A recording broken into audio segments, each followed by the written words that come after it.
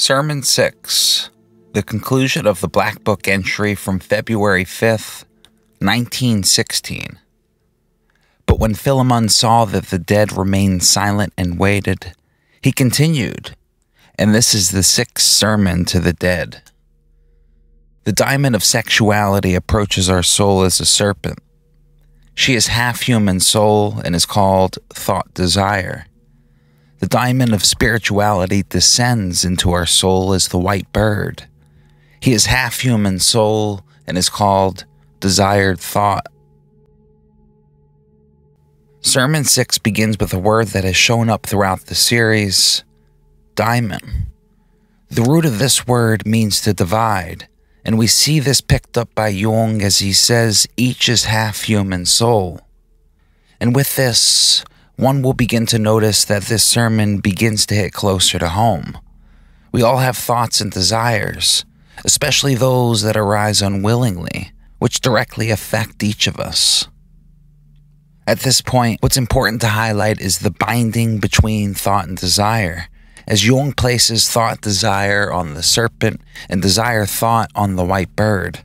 While I don't want to remark on the reasoning for these placements, as we'll gain more on these two psychic essences by the end of the sermon, I do want to remark on the unity of thought and desire.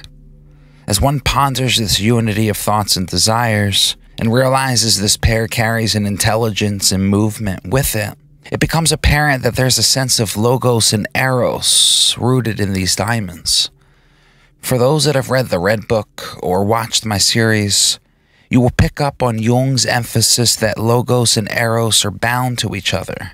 Jung calls logos a form-giving principle that means understanding, insight, foresight, legislation, and wisdom. On the other hand, Jung presents eros as a form-fulfilling principle described as desire, longing, force, exuberance, pleasure, and suffering. He then adds, these two are fundamental psychic powers that form a pair of opposites, each requiring the other. Now, before going into the symbols of the white bird and serpent, I do want to emphasize the importance of using such imagery and names to point to the invisible psychic forces Jung highlights throughout the sermons. If one remains bound to their opinions and beliefs about serpents and birds, or spirituality and sexuality, without being open to exploring the invisible psychic essence that Jung's pointing to, then one remains completely lost in their ignorance.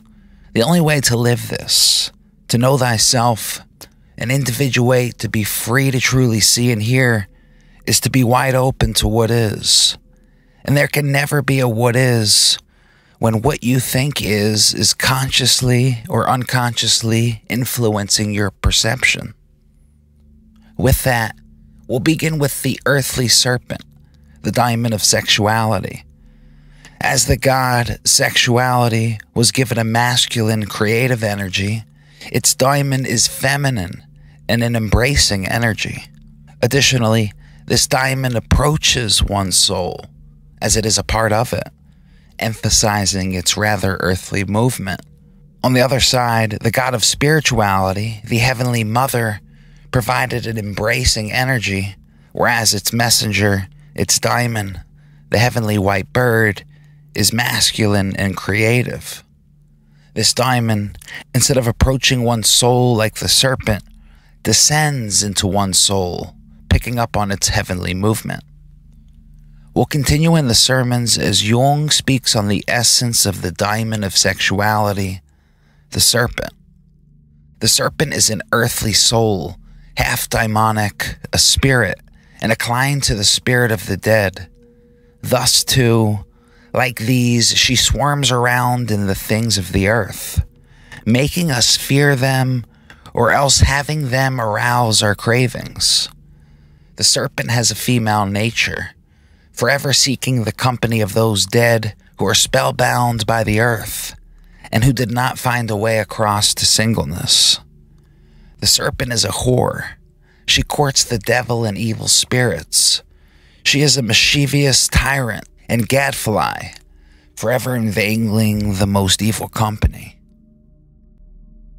In so little, much is said. Jung presents this earthly daimon with rather choice words, but the most important of them all is the effect it creates in oneself. You'll notice Jung point directly to two eternal psychological traits which influence consciousness. As she swarms around in things of the earth, we hide in fear or run towards cravings by the bewitchment of the serpent. These eternal psychological traits she pokes at are fears and pleasures. This is why Jung uses rather dark and shady traits to this daimon of sexuality. And when fears run their course on an individual, without the individual reflecting on their fear to see the light and wisdom that lies behind the apparent ignorance and darkness, then one becomes attached to something, dependent on something, to relieve their fear. The individual seeks security in an identity, an ideology, a leader, a religion, or the like. On the other hand, while fears create attachments, it is pleasure which creates one's addictions. Instead of one sitting with the pull of the arousal of a craving to see what lies behind the apparent need for fulfillment, the masses are taken off day after day, night after night, to fulfill their empty tank. And to fulfill the tank, it leads one straight into the addictions in sex, drugs, food, fame, money, and the like. And as I gave an understanding on what lies behind the walls of security due to fear, which is the light of wisdom or truth, it is love behind this constant drive for fulfillment. But since it is a difficult trap to break, as there is much pain, disappointment, sacrifice, and suffering along the way to truth and love, the masses remain spellbound to the earth. And while Philemon or Jung is alluding to the dead which these sermons have been directed to, which are those souls who died without individuation and crossing over, one can see how this term, the dead, describes most alive today. It is no far-fetched to see how many in society have become completely spellbound by the earth, and the recent technology boom is only deepening this spell. And even if one is breaking free, individuating, there is always a creeping shadow waiting to be seen. And one final point to add on the serpent before moving to the white bird is the other half of the soul of the serpent. Jung labels it earthly and demonic. So to put it all together, this feminine energy embraces those who have not crossed over to singleness, anyone spellbound to the earth, moving the souls it is a part of with fears and pleasures. While this sense of logos and eros may not be of their highest essence, we do see a lower earthly form creeping through in the serpent. As the serpent is closer to home, we'll now focus our attention to a distant white bird, the daimon of spirituality, who Jung now speaks on. The white bird is half celestial soul of man. He abides with the mother and descends from time to time. The bird is manlike and is effective thought. He is chaste and solitary, a messenger of the mother.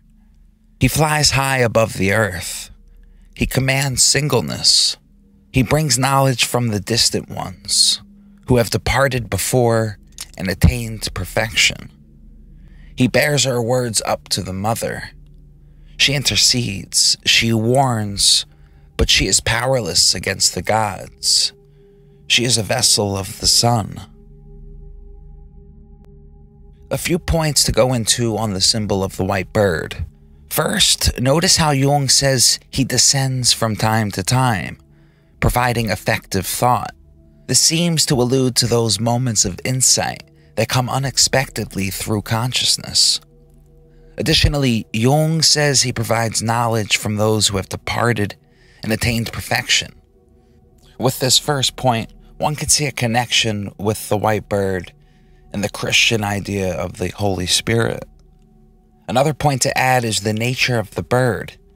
He is chaste and solitary, commanding singleness. While the serpent is attracted to those dead and spellbound to the earth, the bird is attracted to those who are individuating and able to bear singleness. It is not to say that the bird will become a daily visitor for an individual individuating, but if one is chasing the serpent into endless dead ends, they'll never become aware of these necessary flashes of truth. I'll also add on this, one cannot command the bird to be present, perform some ritual to draw the bird in to extract some truth. These insights, the white bird moves on its own terms. So always be open and ready to receive this distant, yet part of our soul. Speaking of this part, Jung says it is a half-celestial soul of individuals. Where the serpent provided a lower, earthly form of logos and eros, we see the white bird provides a higher, heavenly, truer essence of this eternal pair. Now, to conclude this sermon, Jung brings back the serpent, as it is more prevalent to a society hiding in fear and chasing unfulfilling pleasures. The serpent descends and cunningly lames the phallic daimon, or else goads on him. She bears up the too crafty thoughts of the earthly, those thoughts that creep through every hole and cleave to all things with cravings. Although the serpent does not want to, she must be of use to us. She flees our grasp, thus showing us the way which our human wits could not find. Before expanding on that last sentence, as one would want nothing to do with the serpent at this point, we must explore the effects this has on the phallic daimon, the god of sexuality. This creative earthly essence is lamed or provoked, unable to be itself. The serpent has all the marks of evil from the sermon, and it does what is evil to sexuality. It distorts it. And we see this distortion through the crafty thoughts of the earthly, creeping through every hole and cleaving to all things with cravings. So how is she of use to us? How does she show one the way? Earlier I mentioned how when one is individuating, they still have blind spots, shadows that await their light. And it is those shadows that the serpent points one directly towards. This is the beautiful power of the serpent. It shows us, points us to the dark spots in our psyche, the deep fears and cravings, which one may never come to see in their own thinking. So as Jung says, she shows us the way through the addictions and attachments, fears and longings, through the dark, into the light. Now at this point, I think it's fair to add some thoughts on why Jung named the serpent thought desire and the white bird desire thought. The serpent, as we have seen, bears up crafty earthly thoughts, which then stimulates desire. If it is fear, the desire stimulates a need for safety. If it is pleasure, the desire stimulates a need for fulfillment. On the other hand, the white bird is not desired, but rather one is in a desirable state for the bird to descend with insight. And that desirable state is rather meditative, chaste, and solitary, able to bear singleness. And then we remember it is effective thought which Jung labels the bird, and we see how this movement ends in thought, whereas the previous ends in desire.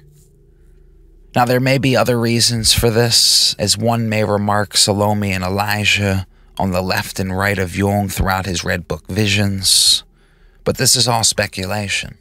If you have any thoughts on your own, I'd love to see it in the comments.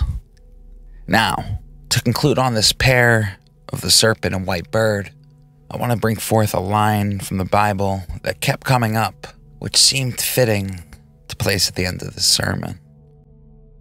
Behold, I send you forth as sheep in the midst of wolves. Be ye therefore wise as serpents and harmless as doves.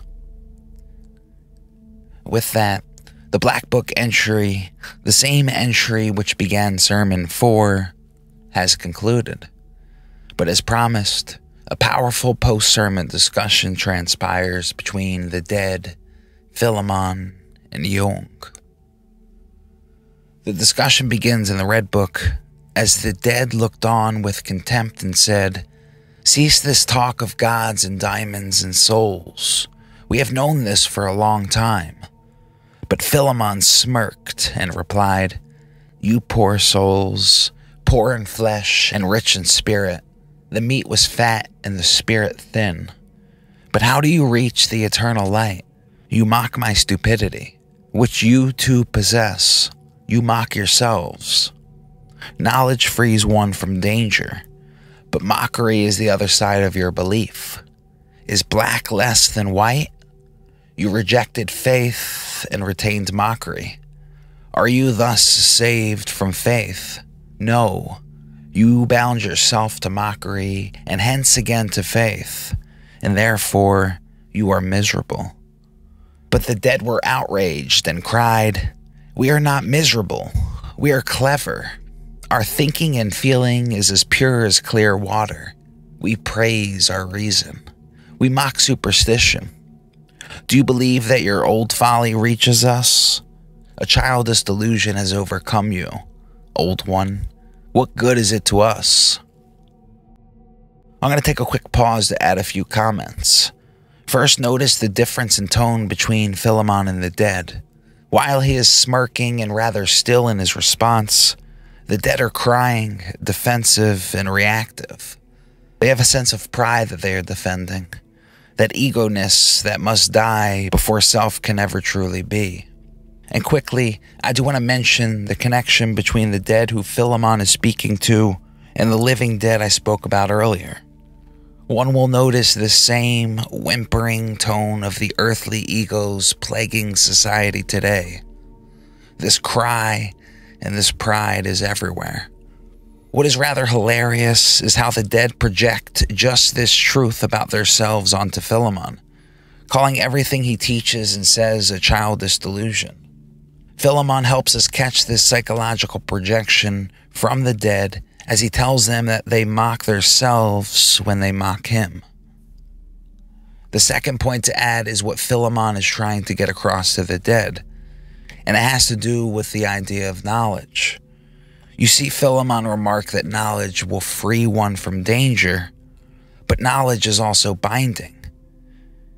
Unless one is patient with the words Philemon speaks to the dead here, you'll miss that he connects knowledge to belief. And we remember that the entire purpose of the sermons is to bring the dead that are trapped in belief and opinion beyond it, say beyond the veil, towards understanding and knowing. So as the dead remain trapped in their beliefs, their pride that their thinking and feeling is pure, and praising their reason, Philemon calls their bluff. He calls them miserable, and we see the outer manifestation of this inner misery in the tone towards Philemon throughout the post-sermon discussion.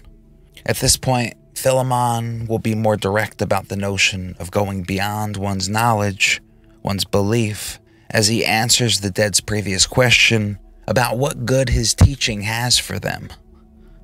What can do you any good? I free you from what still holds you to the shadow of life. Take this wisdom with you. Add this folly to your cleverness, this reason to your unreason, and you will find yourselves. If you were men, you would then begin your life, and your life's way between reason and unreason, and live onward to the eternal light, whose shadow you lived in advance. But since you are dead, this knowledge frees you from life and strips you of your greed for men, and it also frees yourself from the shrouds that the light and the shadow lay on you. Compassion with men will overcome you, and from that stream you will reach solid ground.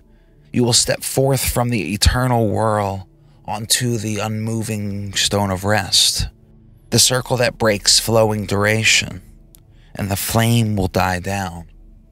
I have fanned the glowing fire. I have given the murderer a knife. I have torn open, healed over wounds.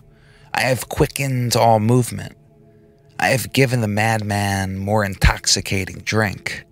I have made the cold colder, the heat hotter, falseness even falser, goodness even better, weakness even weaker.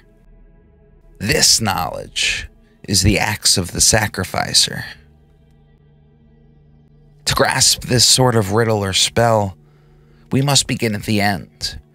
This knowledge in which Jung presents to the dead is not the same knowledge as the dead have been used to, the knowledge in which they just took pride in. It is another kind of knowledge. As Philemon says, this knowledge is the axe of the sacrificer. For those who remember the Red Book series, the entire experience for Jung took place due to the idea of sacrifice. It is individuation which requires this ultimate sacrifice, a sacrifice of one's ego's opinions and beliefs.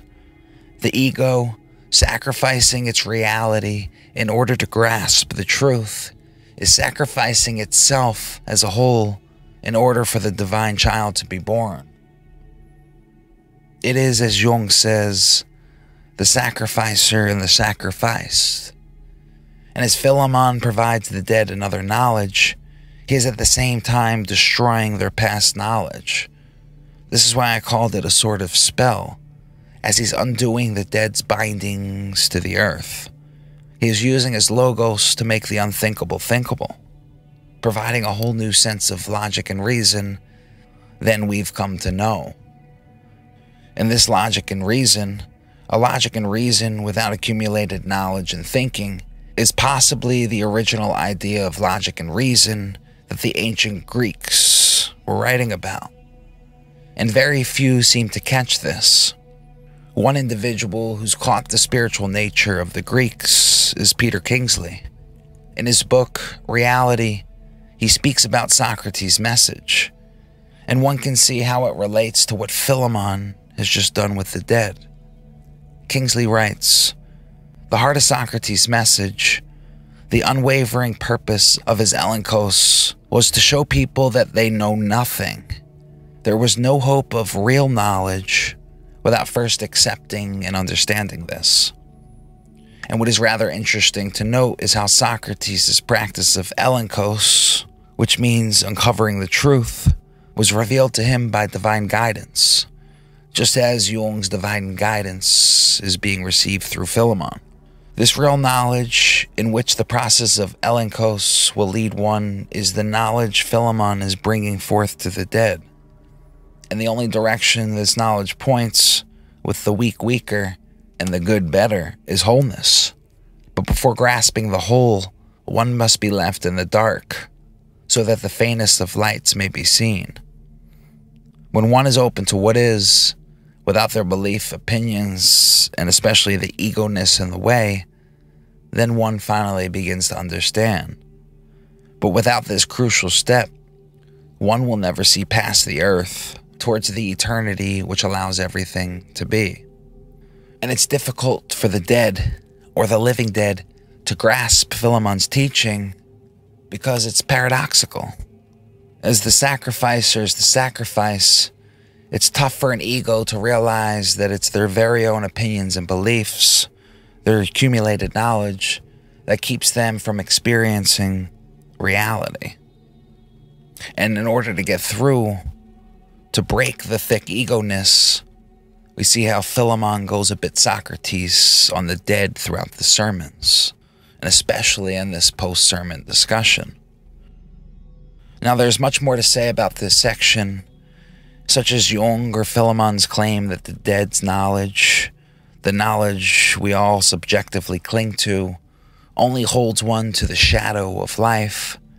We must continue as the dead respond by crying to Philemon, "Your wisdom is foolishness and a curse. You want to turn the wheel back? It will tear you apart, blinded one." Philemon replied, "So this is what happened. The earth became green and fruitful again from the blood of the sacrifice.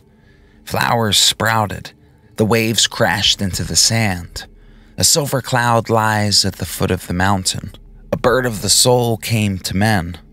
The hoe sounds in the field, and the axe in the forests. A wind rushes the trees, and the sun shimmers in the dew of the rising morning. The planets behold the birth. Out of the earth climb the many-armed. Stones speak, and the grasp whispers. Man found himself, and the god wanders through heaven. The fullness gives birth to the golden drop, the golden seed, plumbed and hovering. The last riddle concluded with Philemon stating that this new knowledge is the axe of the sacrificer.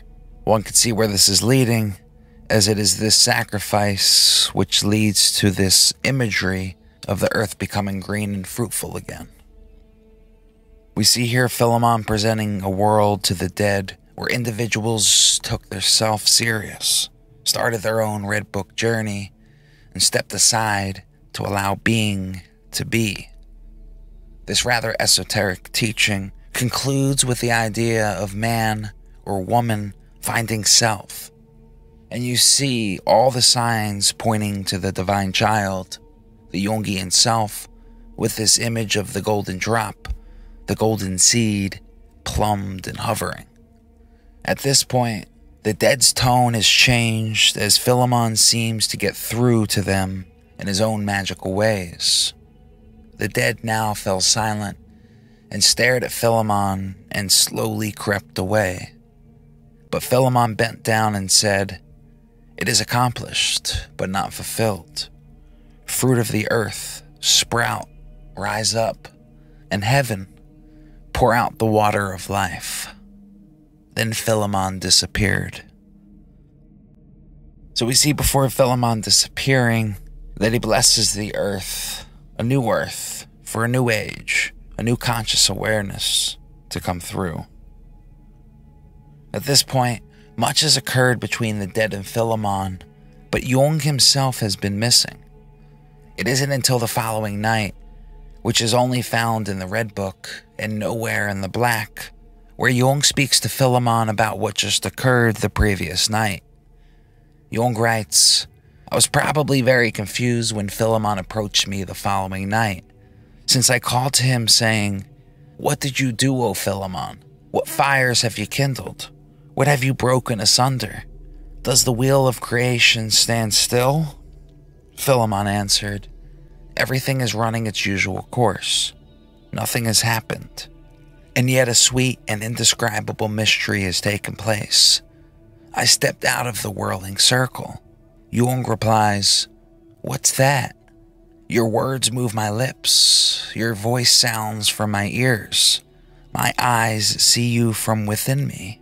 Truly, you are a magician. You stepped out of the whirling circle? What confusion! Are you I? Am I you? Did I not feel as if the wheel of creation was standing still? And yet you say that you stepped out of the whirling circle?